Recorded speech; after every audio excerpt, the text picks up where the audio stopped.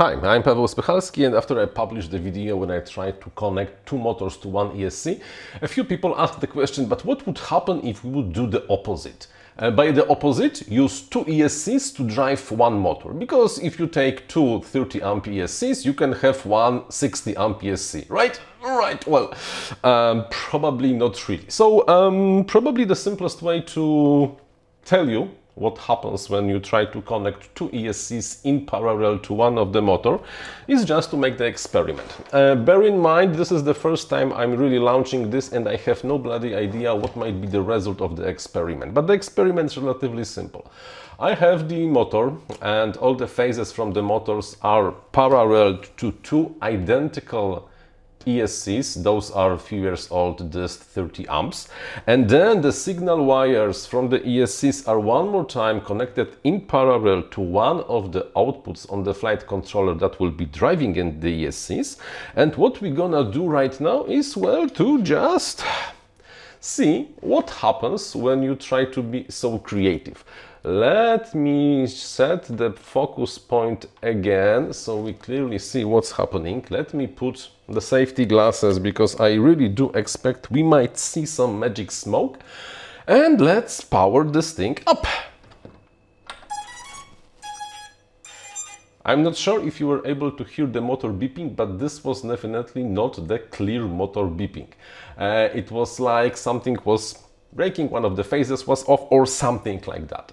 But I think it's really time to start spinning the motor. So I have the configurator open over there and let me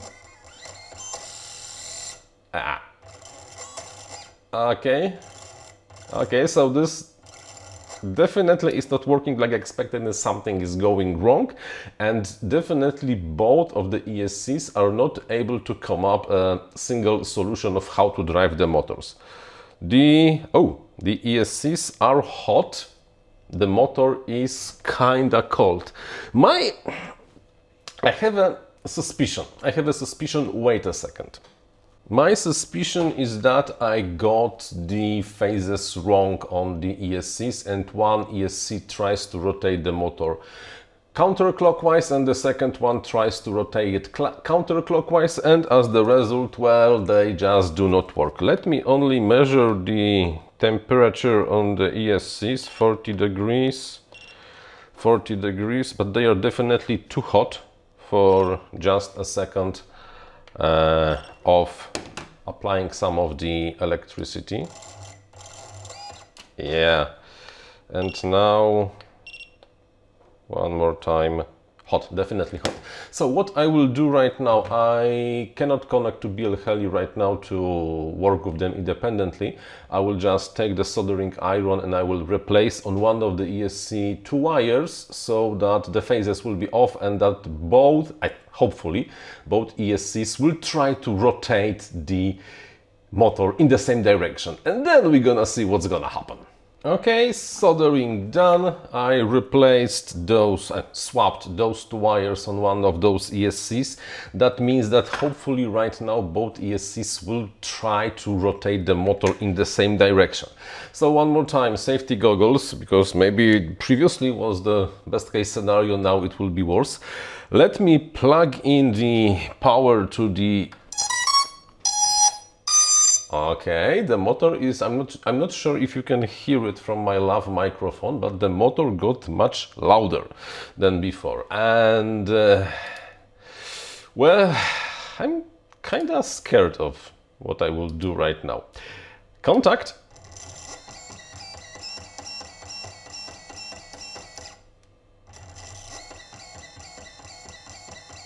No, it's not really helping much.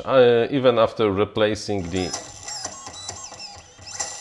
phases on one of the ESCs, it's not really helping.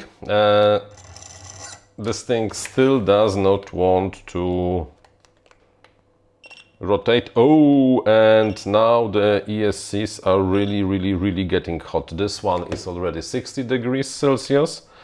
And this one is also 60 degrees Celsius. So apparently previously the ESCs were trying to drive the motor in the same direction. Now they just go into the constant short circuit.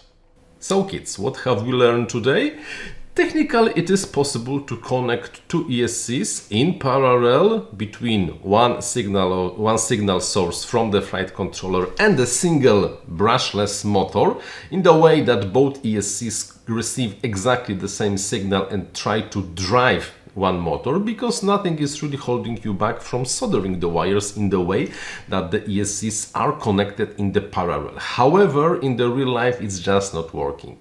No matter what we tried, no matter with directions of the rotations from both of the ESCs, the motor was in both cases stuttering. Sometimes it was starting, but then it was slowing down because the other ESC was interacting with the one that actually got higher priority. Probably, that's my theory.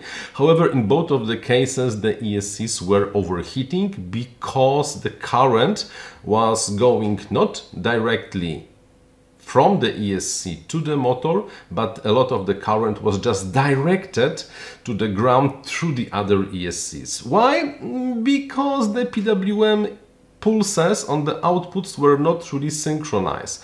When one ESC was driving one phase low and the second was driving high, then just there was a short circuit and no current was really going to the motors. Only in the brief periods of time when the PWM signals were really synchronized and both gates on both ESCs were opening in exactly the same time, only then the motor was slightly able to turn, but then they were going out of sync again and the motor was stopping. So no, you cannot make one 60 amp ESC from two 30 amp ESCs. It's just not working like that. However, I have to admit that I have some fun trying to prove to you that it's not the way how it should be done. If you want a stronger ESC, just buy yourself a stronger, bigger ESC. Do not try to connect two in parallel.